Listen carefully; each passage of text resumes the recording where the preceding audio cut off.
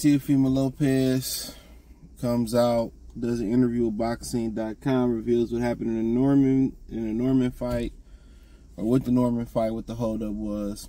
Also calls out Bud again and says that he opened the fight in Jaron boots Ennis. So let's start off with the Crawford shit and get that out the way. He said that Crawford looked old and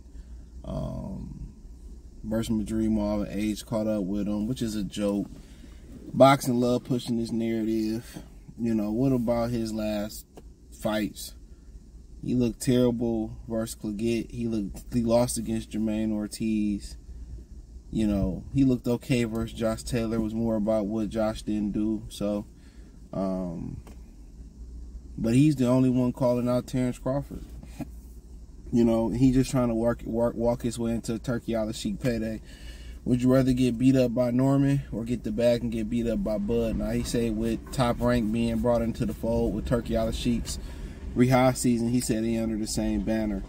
So, I mean, shit, like I said before, I mean, Tio looked like dog shit at 140. He ain't had one great performance at 140. The Josh Taylor performance, like I said, was more about Josh than him.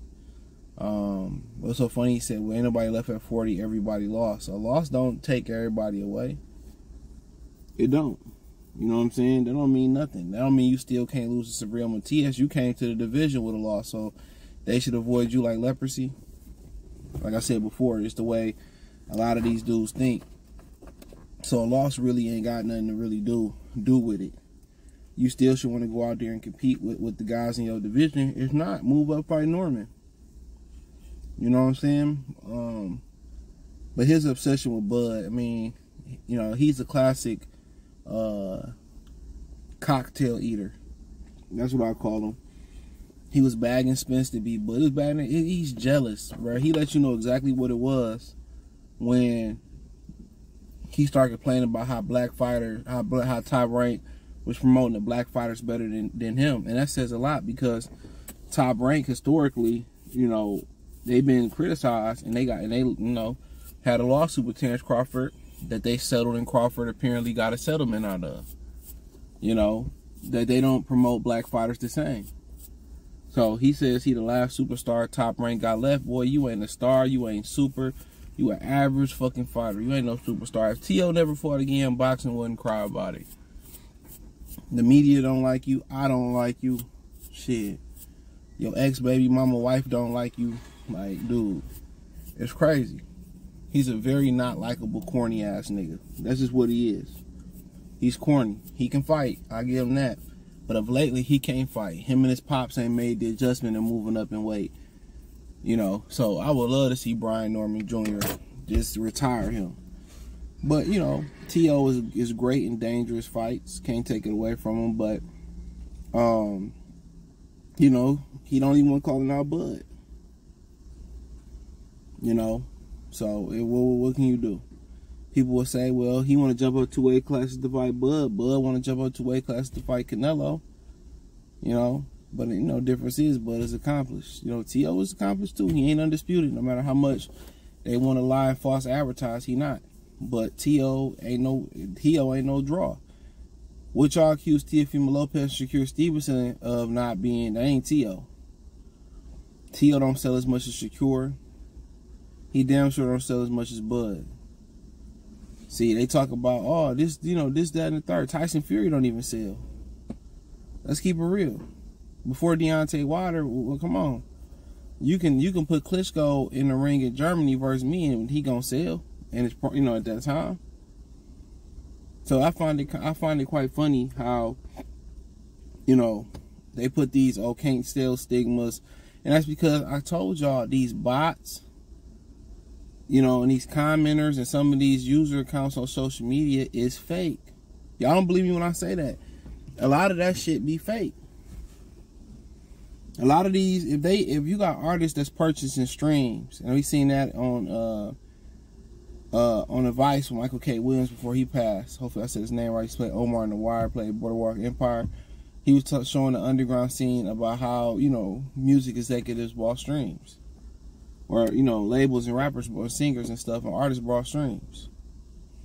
So But yeah, that whole streaming thing, that's the thing. And they be buying bots and they be having people come and comment on your videos on social media, creating fake narratives and all that type of stuff. And that's what they be doing. Some people think I'm crazy when I say that, but they be doing that. You know what I'm saying? So, you know, they can't control content creators on social media. And to an extent, they do.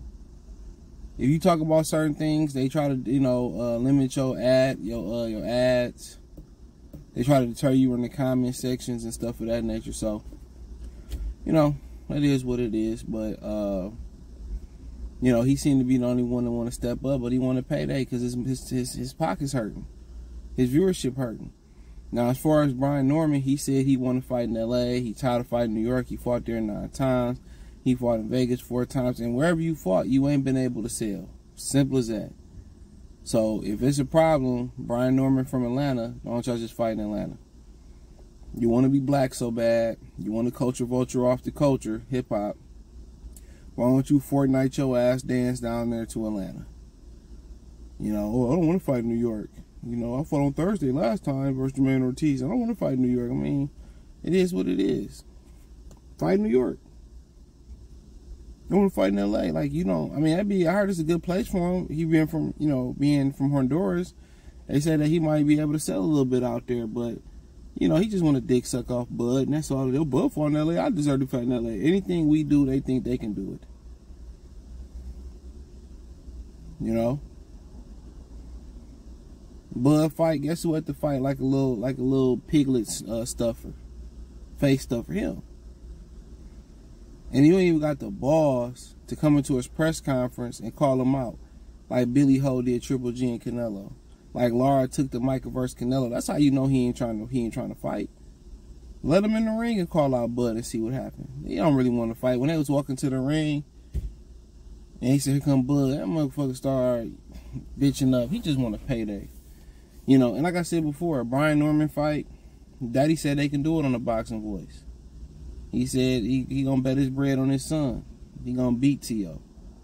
So, I can see T.O. going up there and winning that fight. But, you know, if he don't make the adjustments with, you know, doubling and tripling up and throwing combinations, he could be in some trouble in that fight. So, they could have fought, you know. And he chose not to because it was on a Thursday, and I mean on a Friday, not a Saturday, which, okay, cool. We had a Thursday fight flop with Jermaine Ortiz, and then you fought on Saturday in flop versus Claudette. You know, you fought on Saturday and flop, so. But he said he want to fight in L.A. He want to fight in New York, so. I don't know. He said he want to try different venues and do different things, and all. But if you don't get your ass in that ring and get another title, and then you'll be, you know, closely stepping to Bud. He said he ain't ducking nobody, though. He said he just want to fight somewhere else, and, you know, being the B side and dictating something, or not being, or being the non-champion is crazy. But pretty sure no Brian Norman Jr. fight him wherever. You know, he was willing to fight you in your hometown. So I've been fighting in New York. I want to try. You didn't sell in Miami. You didn't sell in Vegas. You don't sell in New York. You from New York, you from Florida, don't matter. Don't matter. If T.O. fight or don't fight again, guess what? We don't care. He said that he felt like ESPN, the Top Rank, ain't promoting him, ain't pushing him. He the last star they got left. He seemed like, he said it ain't like it was in the beginning because they doing all this pushing and you ain't selling. They doing all this, you know, advertising, you going there putting on snoozers. No matter how much they advertise, people still don't want to see Teofimo Lopez. You just not it. You're not Spanish. You're not black. Or you're not Mexican. You're not Puerto Rican. You're not black. You're not Asian. So, I mean, nobody really like, you know, you don't have a people behind you. So nobody come watch T.O. Nobody watch Teofimo. Your last numbers to your last fight didn't even get released. Your last 2 fights didn't get released, or your last fight didn't get released versus Claudette. Shakur Stevenson doubled you up in viewership from the Jermaine Ortiz fight to his last fight. So you saying you the last superstar they had left? I guess you talking about since Shakur left.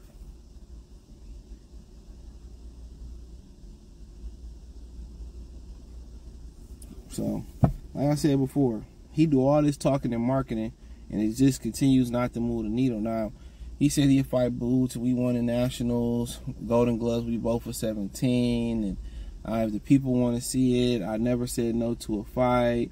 I'll fight him. Cool. It makes me no difference. It wasn't a fight that was on my marquee calendar. If they fight, I would support it. I would even pay for that pay-per-view or go to the bar and pay a cover charge for it. That's a good fight. Boots ain't fight nobody. He fought to fight Karen Jerk Chicken again. So, I mean, so be it. You know, some people say they cool with that fight. I don't care. But I watch it just because I'm a fan of Boots. I like Boots. People say, oh, you critical. You can critique and be critical and pop shit and have comedy and still be cool with somebody. Also sensitive. But what make it hurt the most is I'm telling the truth. Don't pop shit and you ain't trying to fight. I'm going to keep it funky. If Crawford switch up, I'm going to keep it funky. Just like when Spence was switched up, I kept it funky. A lot of these people feel like you should have a loyalty to people without logic. Like you supposed to be a fanboy. Absolutely not. You know? Y'all still bought Michael Jordan shoes like these said Republicans bought shoes. Y'all complained about it and still bought shoes. Y'all complained about Kaepernick taking a knee. Right? Y'all complained about Kaepernick taking a knee. And then, you know, once they ostracized his ass some more, y'all still went back and watched the NFL. I never stopped. Because what I've learned, boycotts and stuff don't work. So, but yeah, Boots and T.O. good fight. Boots and Norman a good fight. And if T.O. want to get sparked by Terence, I hope he never fight again once Terence beat his ass. Like, he can never make another dollar in the sport of ring. And yeah, I said it. And I mean it. Not a fan. But hey, thumbs up the video. Share the video. Subscribe to the channel. And the subscribe button is the bell icon button. Hit all notifications. Increase your chance to get notifications. We go live or drop video. Financially, you want to support the channel. Cash App, $CJ Good 313. Venmo, CJ Good 313. PayPal link in description. The link tree. Find me on X, Instagram, Spotify, Anchor, Cash App, Venmo, PayPal, Apple Podcast, Spotify, the whole nine. Appreciate the love of support. Peace.